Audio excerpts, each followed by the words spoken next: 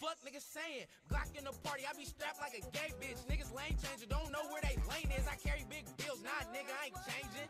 Slide down, little nigga. What's good, YouTube? It's your man Jay, and I'm back with another video. And before we get started, can we hit that like button if you guys do enjoy this video, and hit the subscribe button if you do enjoy my content. And can we get 20 likes on this video? Like, I really put in work on this video and bringing y'all a best tutorial on this method and the suggestion from people. And yeah, I'm gonna be teaching y'all how to snag in the park or on Pro-Am or whatever y'all need to snag on. So I'm gonna go step by step. It's gonna be a quick video and we're gonna get this through. So the first step you're gonna want to do, you're gonna want to put your stats, or not your stats, your little sliders. Just go, I can't remember where it's at. You're gonna just want to go to your settings, go to your where do you change your shot meter bar color. So go down there. And your defense strength and your rebounding strength and stuff, or whatever that's called.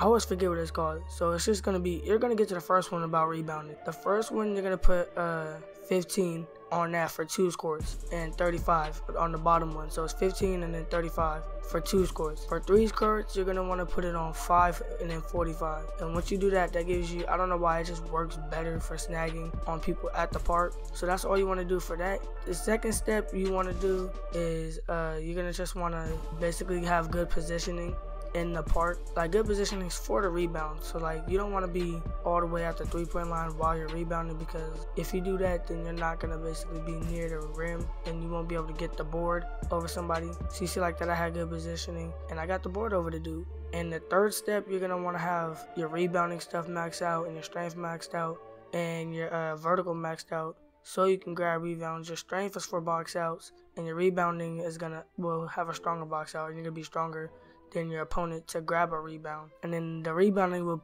put up your box out and stuff, but the strength is to have, like, you know what I'm saying, to be strong in the paint, you know, so you can get them boards. And your vertical is gonna be so you can jump high enough to get the boards, just like that one you just seen. And yeah, basically that's all you want to do to get rebounds like that. You see that?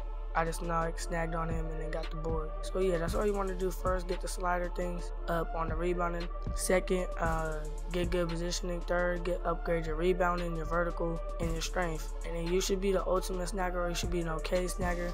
And then you could just start working on it, like you see like that. And then you just need to start working on it. Like this, I got boxed out and I still got the rebound. And you see I kicked it back out. And you see he didn't get it that one. You see I got boxed out that one too. But yeah, it's your man Jay, and I'm out, man.